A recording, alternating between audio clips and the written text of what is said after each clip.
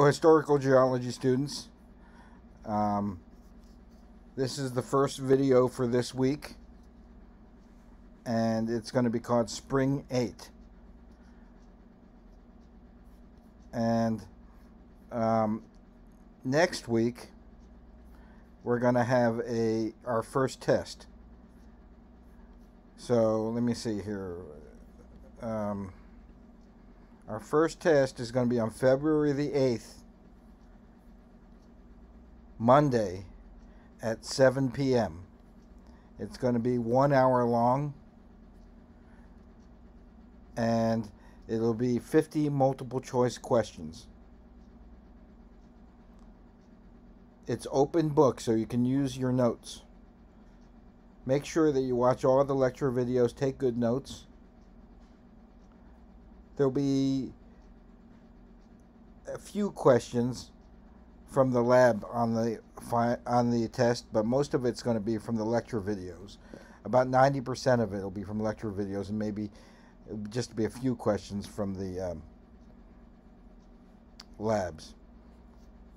So we left off last time talking about we talked about minerals. We talked about minerals being the building blocks of rocks. In other words, rocks are made up of combinations of different minerals. We also divided the minerals between the silicates and the non-silicate minerals.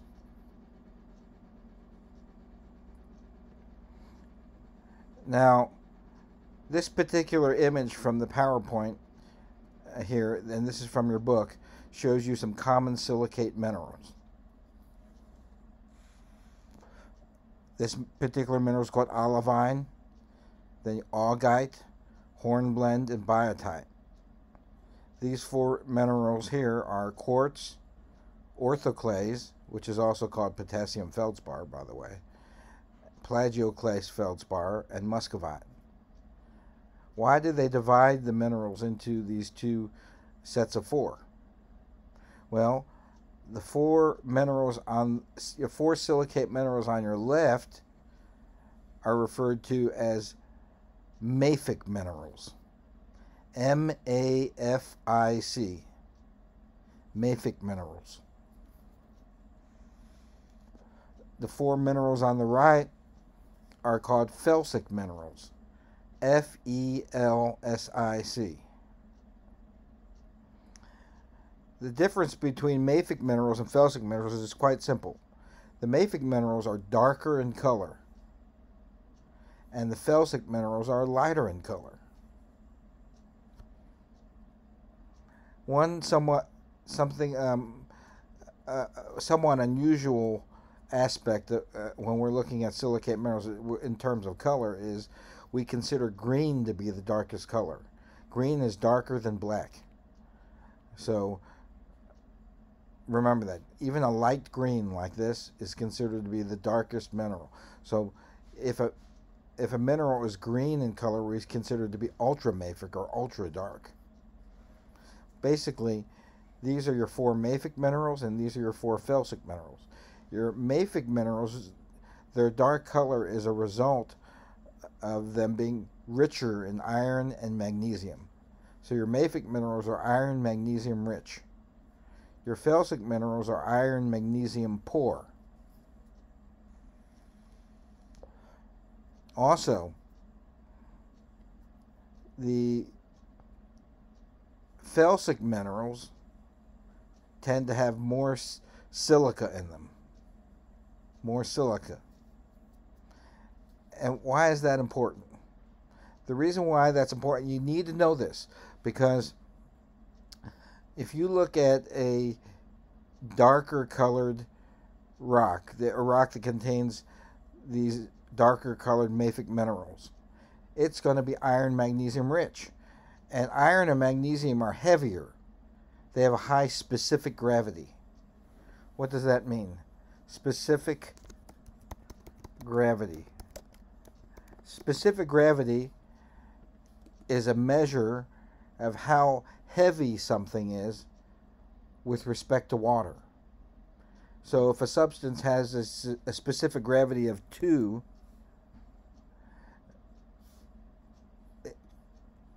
it's going to be 2 times as heavy as water. So if you took um, an object that had a specific gravity of 2, and it was a cube of a certain size, it would be twice as heavy as a cube of water that size. Bottom line is, your mafic rocks that contain mafic minerals are heavy for their size. Remember that, because if you understand that, you're going to understand how plate tectonics works, and that's the next chapter we're talking about. For now, just remember that the oceanic crust is mafic, whereas the continental crust is felsic. The oceanic crust is heavier for its size than the continental crust. And if you bear that in mind, plate tectonics will be a lot easier to understand. Some minerals, like this mineral here, galena, Galena, or this mineral here, calcite, Caclite, are not silicate minerals. You could tell by their chemical formula. Galena is lead sulfide. Calcite is calcium carbonate. There's no silica in that chemical formula. So, fair warning, on the test there'll be a few questions and some chemical formula will be shown, and you'll have to figure out, are they silicate or non-silicate minerals. In physical geology, we talked about there being 3 major rock types, and we've also talked about it here in historical geology. But if you're really interested in rocks, then physical geology would be your cup of tea, and you could take that class this summer. This summer we're going to have a physical geology class online, and since you took historical geology, you'll have an advantage. You'll know some of the material, and feel free to sign up for that if you're interested in physical geology this summer. I've always said that the key to getting out of college faster is to take summer classes. So there's 3 types of rocks: igneous, sedimentary, and metamorphic. Igneous rocks, once again, are rocks that form from magma or lava from melting. The rock was at one time liquid at very high temperatures, between 700 and 1300 degrees Celsius, and they cooled to form an igneous rock. Igneous means born of fire. We're going to take a look at some common igneous rocks in this chapter. Sedimentary rocks are the rocks we're going to focus on in historical geology. And these are rocks that form on the surface of the earth. They're deposited. Sediments are deposited on the surface of the earth in every single surface environment you might think of. They can form in rivers, in lakes, in the shallow ocean, on a delta, in the deep ocean, in deserts, by glacial ice, on beaches, tidal flats, and swamps. And the places where sedimentary rocks form, where the deposition occurs, are called depositional environments. When you picked up one of those sedimentary rocks in lab, you should have figured out the depositional environment of that rock, or a possible depositional environment. For example, quartz sandstone could form on a beach, on a desert, in a river, on a delta, many environments. You only needed to list one to get that correct in lab. Deeper in the earth, pressures and temperatures are higher. And when the pressures and temperatures are high enough, they can cause those metamorphic rocks to form. So a metamorphic rock is a rock that's formed due to increased pressure, increased temperature, and or the presence of chemically active fluids. All of the 1, 2, or 3 of those factors could have resulted in a rock to have changed to a metamorphic rock. We'll take a look at some common metamorphic rocks too in this chapter. What's this diagram here? Well, this is a diagram straight out of your textbook, and it depicts something that geologists refer to as the rock cycle. If you can understand the rock cycle, and I know you can, you'll understand a lot about how the earth works and how different types of rocks form, how different, including igneous, sedimentary, and metamorphic rocks. Note all of the arrows here. And what these arrows show is that igneous rocks, for example, can become sedimentary rocks. And those sedimentary rocks can become metamorphic rocks. And the metamorphic rocks can become igneous rocks again. That's what happens when you follow this circle. However, igneous rocks can directly form metamorphic rocks. That's what this green arrow shows. Or that can occur as well. When we're talking about igneous rocks, there are two types of igneous rocks. And so the igneous rocks can be plutonic or volcanic, but the author of your textbook uses the British terms. He was probably trained in the UK, and he uses intrusive and extrusive. So these terms are used interchangeably. They mean the same thing. We're going to use the terms that are mostly used in the United States and Canada, plutonic and volcanic. What's the difference between a plutonic, that's an intrusive rock, and a extrusive or a volcanic igneous rock? Well, if rock melts deep underneath the earth and crystallizes before it could reach the surface of the earth, we call it a plutonic igneous rock. So plutonic igneous rock forms deep in the earth as magma cools and crystallizes. However, if that magma reaches the surface of the earth and erupts to form a volcano, then that molten rock is called lava. Lava is simply magma that's reached the surface of the earth. When lava cools in a volcano, it's going to make a volcanic igneous rock. Okay, so let's follow the path here of see how rock is formed and how it changes from one type to the next. And if you can do that by yourself, you will understand the rock cycle. As we've mentioned before, the deeper you go in the earth, the higher the temperatures are. So deep in the earth, that's where magma forms. That's what this reddish coloration in this diagram is showing you. Magma, or molten rock, being formed. This magma is going to be hot and buoyant. It's going to rise because it's less dense than the solid rock around it. Some of it will cool and crystallize to form intrusive igneous rocks or plutonic igneous rocks. Others will rise to the surface to form volcanic rocks, which are also igneous. Now, these volcanoes, for example, consist of volcanic igneous rock, and then it rains on the surface of the earth. We know it rains, and that can break apart that mountain one tiny piece at a time and break it down to the size of little sand grains through a process called weathering. So weathering is the process by which you break solid rock into tiny particles of either gravel, sand, silt, or clay. And this gravel, sand, silt, or clay is formed by weathering. Then this sediment can be moved by water, wind, or ice. But let's just say, we'll just say water to make it simpler. It rains on top of this mountain.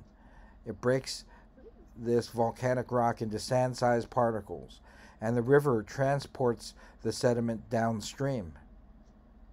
Where do most rivers end up? In the ocean, right? So these sand grains are going to be transported great distances, maybe for hundreds or thousands of miles, until they reach the shoreline, and then the sediment is deposited onto the beach. So first the rock was weathered, then it was transported by the river, then it was deposited into layers on the coastline, forming the layers of sand on a beach. That process where the sand is deposited is called deposition. Imagine that these layers now are laid down along the coastline. One layer, and then another layer on top of that, and another layer on top of that. Instead of saying layers, though, from now on we're going to say beds. So you have a bed of sand deposited, another bed of sand deposited on top of it, another bed of sand deposited on it, another one like that. So that the layers on the bottom are always the older layers and the younger layers are on the top, right?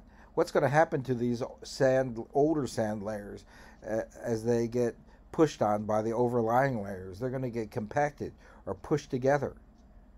That's called compaction. They're going to be pressed together. Also, they'll be underneath the groundwater table, and water will percolate between the sand grains and cement together those sand grains.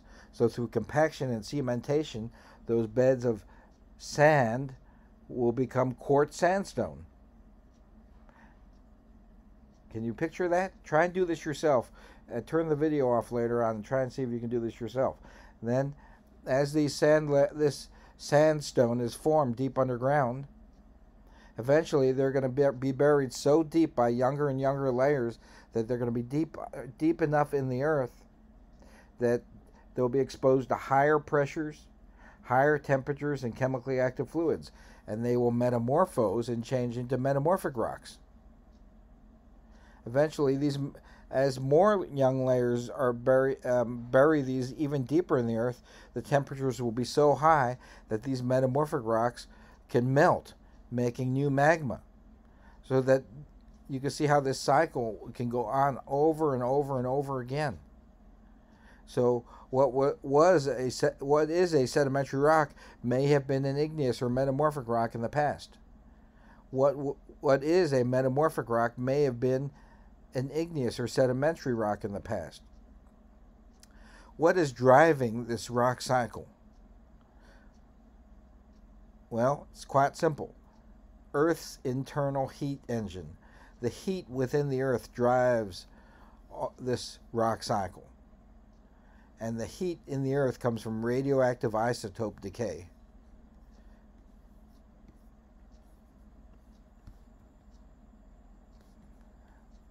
Let's first talk a bit about igneous rocks. We already mentioned the fact that when magma cools underground, we have plutonic igneous rocks. And when lava cools on the surface of the earth, we make volcanic igneous rocks. First thing I like to mention is that plutonic igneous rocks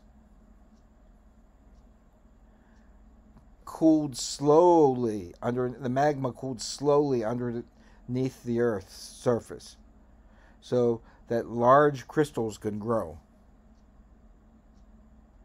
Whereas lava erupts onto the surface of the Earth, since it's exposed to the cold air at the surface of the Earth, the crystals will grow quite quickly, and the crystals are going to be smaller. Another way of saying it is that plutonic rocks have big crystals that are visible to the naked eye, whereas volcanic rocks have small crystals that are not visible to the naked eye.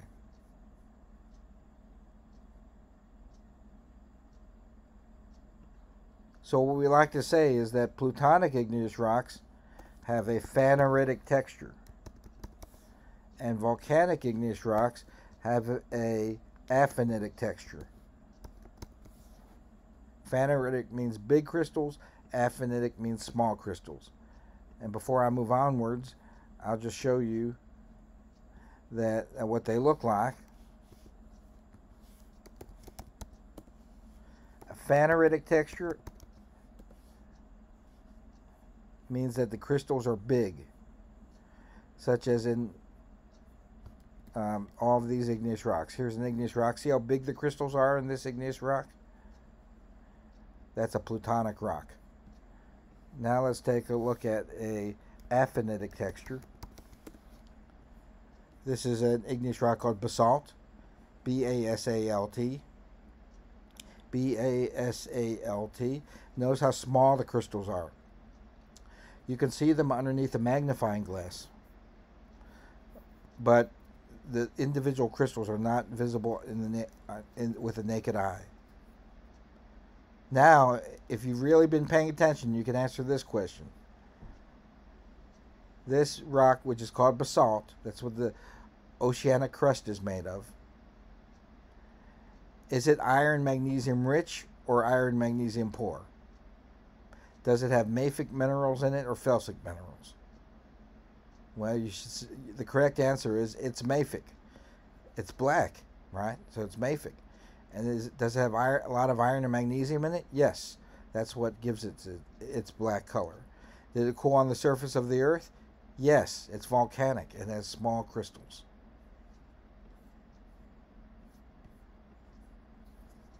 Let's go back to this diagram. When magma cools underneath the surface of the earth to make plutonic igneous rocks, you can form 5 main types of structures. We have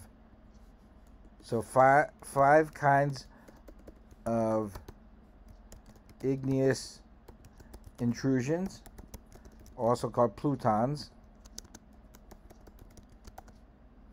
We have dikes, sills, laccoliths, batholiths, and stocks. Okay, so there are 5 types of igneous plutons: dikes, sills, laccoliths, batholiths, and stocks. In order to describe igneous plutons, we use these 2 words you've probably never heard of: concordant and discordant. If an igneous pluton is concordant, that means it follows sedimentary layering. If it cuts across sedimentary beds, it's discordant.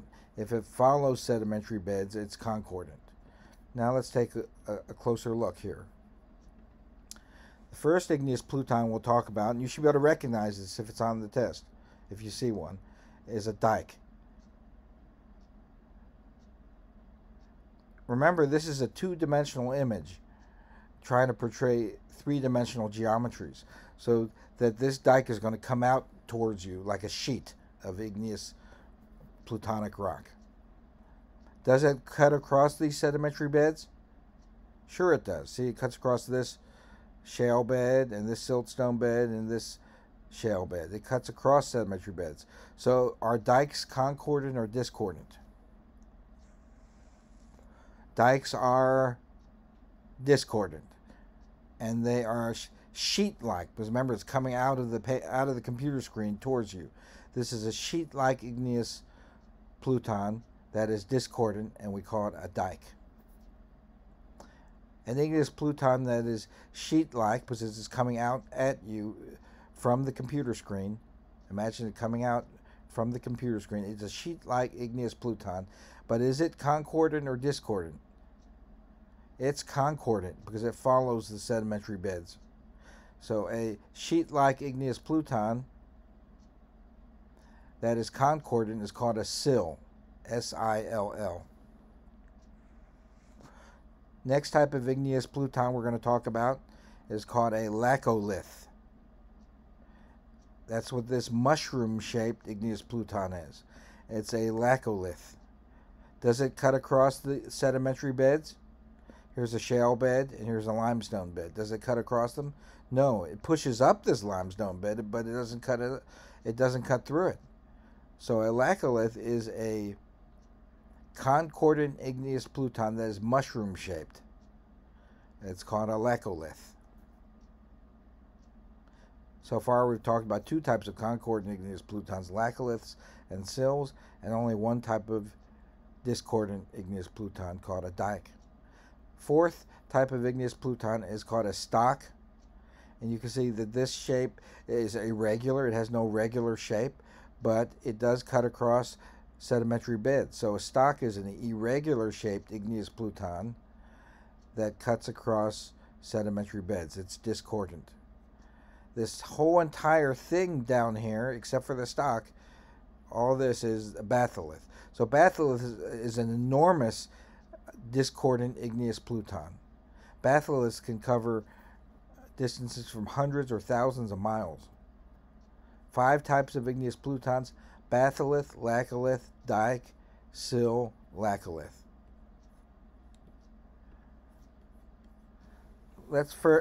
So if on the test there's a picture of a dike, you should know that this is a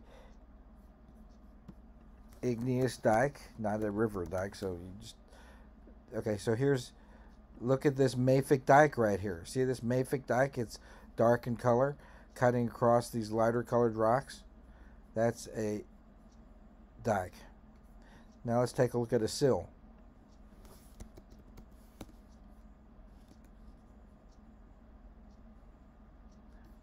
Here's a sill. This is a mafic sill that cuts across, that it does not cut across the sedimentary layers, but follows the sedimentary layers. It's mafic, and it's probably basalt, and it's cutting across, it's not cutting across the layers, so it is concordant. This is a sill, S-I-L-L.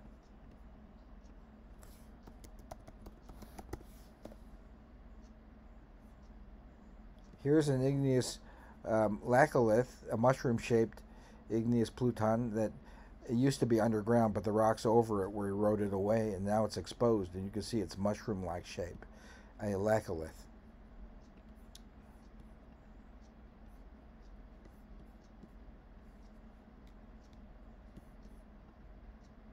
So we already talked about what felsic means, light in color. It's a silica-rich rock, iron and magnesium poor. A mafic rock is darker in color, and it's found in the oceanic crust. Phaneritic means it's got big crystals and it cooled slow underground. Aphanitic means it's got small crystals in it and it cooled fast above the surface of the earth. Now let's take a look. Let's see if you've learned some of this stuff. We're going to take a look at igneous texture, and we're going to take a look at igneous color, mafic and felsic.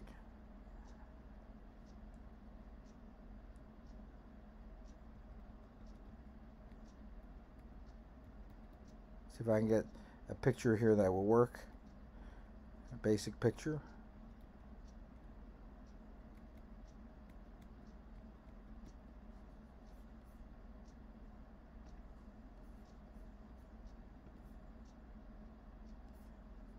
That's a mafic, felsic, intermediate. And then we're going to have our textures, aphanitic and phaneritic.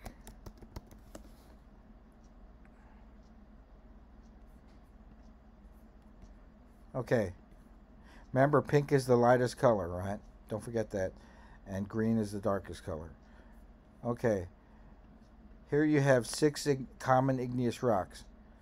So you got color here, felsic, intermediate, or mafic, and then you got phaneritic or aphanitic. And so, if all you need to know, ladies and gentlemen, is how dark is the rock and how big the crystals are, and you can name a lot of the igneous rocks, such as these 6. If a rock is light in color and has big crystals, it's phaneritic. It's called granite, Granite. If it's light in color, and this is light because it's pink, and the crystals are small, we call it rhyolite, Rhyolite. If it's dark in color and it has big crystals in it. It's phaneritic. We call it a gabbro, Gabbro. If it's mafic and it's aphanitic, we get basalt.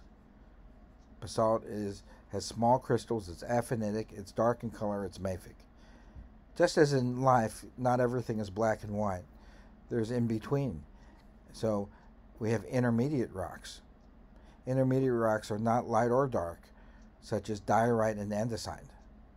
Diorite, as you can see here, has half dark minerals and half light minerals. So you call it intermediate in color or composition. And if it's phaneritic, it has big crystals in it, we call it diorite. On the other hand, if the crystals are too small to see with the naked eye, and the color is not dark or light, like this is a medium gray, we call it andesite. Andesite. Understand this diagram and you'll get a few questions right on the test. Let me ask you a question first. Which of these 6 igneous rocks, which 3 are phaneritic? I mean, which of the 3 are plutonic? I'll give you a few seconds to think about that. Which of these 6 igneous rock types are plutonic? You should know that the 3 plutonic igneous rocks are granite, diorite, and gabbro, because all plutonic rocks are phaneritic. All plutonic rocks have big crystals visible to the naked eye. Which of these 6 igneous rocks are volcanic? Basalt, andesite, rhyolite are volcanic because they are aphanitic. They have small crystals in them. The oceanic crust is made of mafic rocks. Would they be made of these 6 igneous rocks? Which 2 would you find in the oceanic crust? You'd find basalt and gabbro, right? The oceanic crust is made of basalt on the surface. Underneath that is gabbro. The continental crust is made up of felsic and intermediate rocks, so you'd find rhyolite and andesite on the surface, and underground you'd find diorite and granite.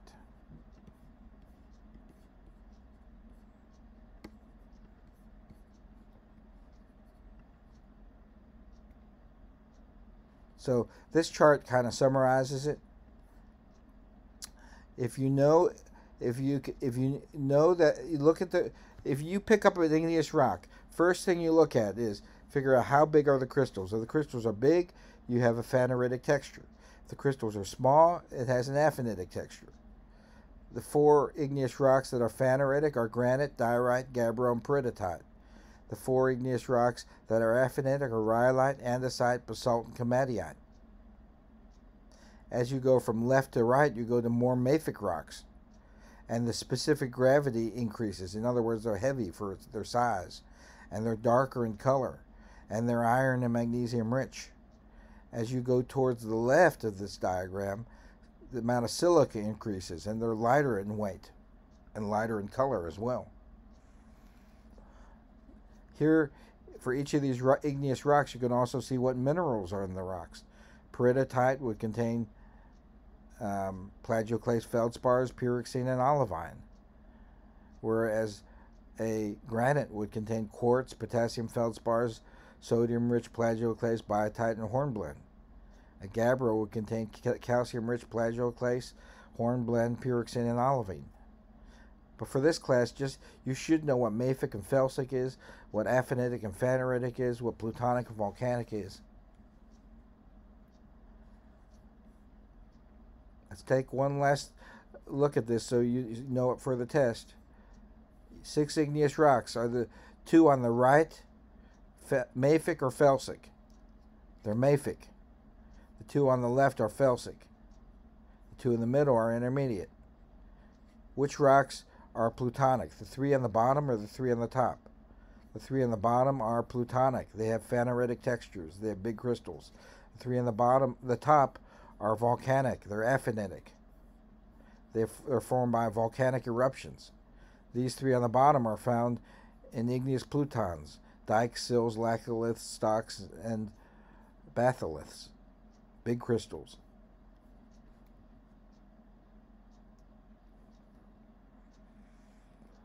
Here you can see some other types of igneous rock that are not, these aren't phaneritic or aphanitic.